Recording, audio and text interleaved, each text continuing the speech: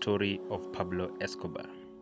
Pablo Escobar, in full Pablo Emilio Escobar Gaviria, born December 1st, 1949, was a Colombian citizen who was born in Rio Negro, Colombia. Colombian criminal who, as a head of Medellin cartel, was arguably the world's most powerful drug trafficker in the 1980s and early 90s. Soon after his birth, Escobar's family, his father a farmer and his mother a school teacher, moved to Envigado, Colombia, a suburb of Medellin. While still a teenager, he began a life of crime. His early illegal activities included selling fake diplomas, smuggling studio equipment, and stealing tombstones to resell. Escobar also stole cars, and it was this offense that resulted in his first arrest in 1974. As the cocaine industry grew in Colombia, thanks in part of its proximity to Peru, Ecuador, and Bolivia, major growers of coke, from which cocaine is derived, Escobar became involved in drug smuggling. In the mid-1970s, he helped found the criminal organization that later became known as the Medellin Cartel. His notable partners included the Ochoa brothers, Juan David, George Luis, and Fabio. Escobar served as the head of organization, which focused largely on the production, transport, and sale of cocaine. By the mid-1980s, the Medellin cartel dominated the cocaine trade, with Escobar wielding incredible power and wealth. According to some reports, he was worth approximately $25 billion, which supported a lavish lifestyle that included a 7,000-acre estate called Hacienda Napolis, named after Naples, Italy, in Colombia. It reportedly cost $63 million and featured a soccer field, dinosaur statues, artificial lakes, a bullfighting arena, an airstrip, and a tennis court. The property also had a zoo that housed giraffes, hippopotamuses, and camels, among other animals. In addition, Escobar funded various projects to aid the poor, earning him comparisons to Robin Hood. That perspection helped him win election to an alternate seat in the country's Congress in 1982. However, such philanthropic works were offset by Escobar's well-known ruthlessness. He handled problems with a plata, a plomo, meaning silver, which is bribes, or lead, which is bullets. In addition to rival drug traffickers, notably in the Cali cartel, his victims included government officials, policemen, and civilians. In 1989, the cartel reportedly placed a bomb aboard an airplane in an attempt to kill an alleged informant. More than 100 people were killed, and threats of extradition to the United States, which, as the destination of most of the cartel's drugs, had come to view Escobar as a top target in its war on drugs. And this drew even greater retaliation from Escobar, who reportedly said that "we would rather have a grave in Colombia than a jail cell in the US." Amid the growing bloodshed, a massive manhunt was undertaken to find Escobar, while the government also began negotiations for his surrender. In June 1991, on the same day that the Colombian Congress voted to forbid extradition in the country's new constitution, Escobar surrendered and was subsequently jailed. His imprisonment, however, had little effect on his criminal activities and his lifestyle. He was allowed to build a luxurious prison, which became known as La Cathedral.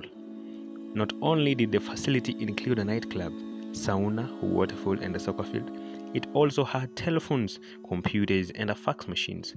However, after Escobar tortured and killed 2 cartel members at La Cathedral, officials decided to move him to a less accommodating prison. Before he could be transferred, Escobar escaped custody in 1992. The Colombian government, reportedly aided by the US officials and rival drug traffickers, launched a manhunt on December 2, 1993, and Escobar celebrated his 44th birthday, allegedly enjoying cake, wine, and marijuana. The next day, his hideout in Medellin was discovered. While Colombian forces stormed the building, Escobar and a bodyguard managed to get to the roof, and a chase and a gunfight ensued, and Escobar was fatally shot. Some, however, speculated that he took his own life. After he died, the Medellin cartel soon collapsed. A larger-than-life figure, Escobar inspired numerous books, movies, and TV projects in the decades after his death. Some of the books published about him include Pablo Escobar, My Father by John Pablo Escobar, Killing Pablo by Mark Bowden, Beyond Narcos by Shatton Atwood, Loving Pablo, Hating Pablo by Virginia Vallejo, Surviving Pablo Escobar by John Jairo Velasquez. Velasquez was identified as one of the foremost hitmen of the Medellin cartel. He confessed to 257 personal killings and also admitted to arranging over 3,000 killings. He also helped to plant the plane bombing that killed more than 100 people. From 1992 until 2014, John served out a prison sentence on charges of terrorism, drug trafficking, extortion, conspiracy for terrorist purposes, and murder. He had received a sentence of 30 years, the maximum provided for under Colombian penal law. During 2000 and 2001, John was involved in armed clashes in La Mortadelo prison. In 2008, he was sentenced to 12 years for other judicial proceedings against him.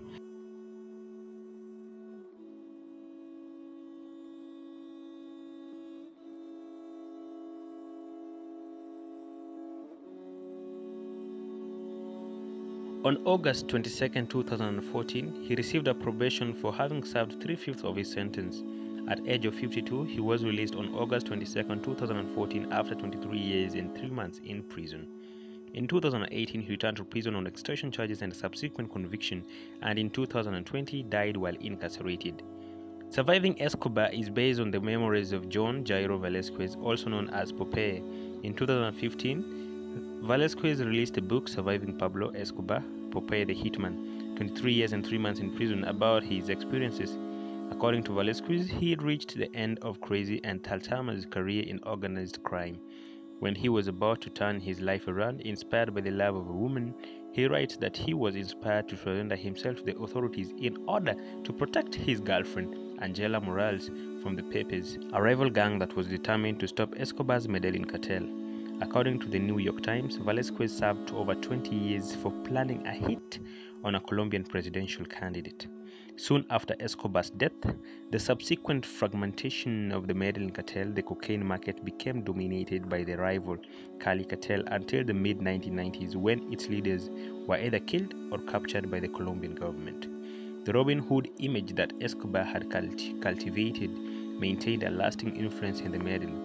Many there, especially many of the city's poor, who Escobar had aided while he was alive, mourned his death, and over 25,000 people attended his funeral. Some of them consider him a saint and pray to him for releasing them.